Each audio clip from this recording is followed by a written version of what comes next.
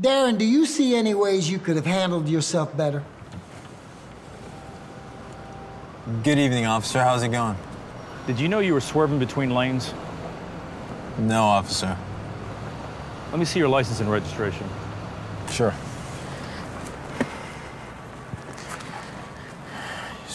My license.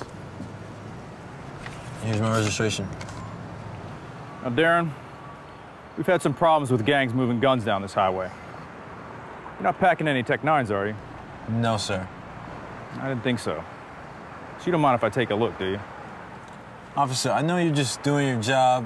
I don't have any guns or whatever, but I don't consent to searches. Perfect. Rule number 3. You have the right to refuse searches. This comes directly from the Fourth Amendment.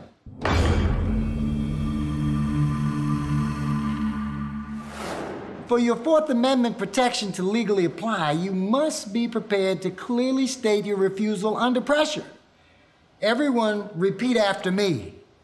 I don't consent to searches. I don't consent to searches. The officers can't hear you, so say it again. I don't consent to searches. One more time. I don't consent to searches.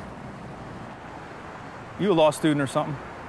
So if I show that I know the rules, he might think I'm a law student. Or maybe I got big legal connections.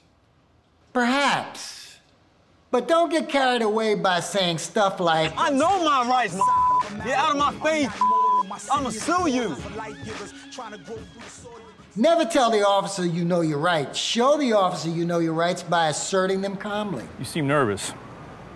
Is there anything in this car I need to know about? No, officer.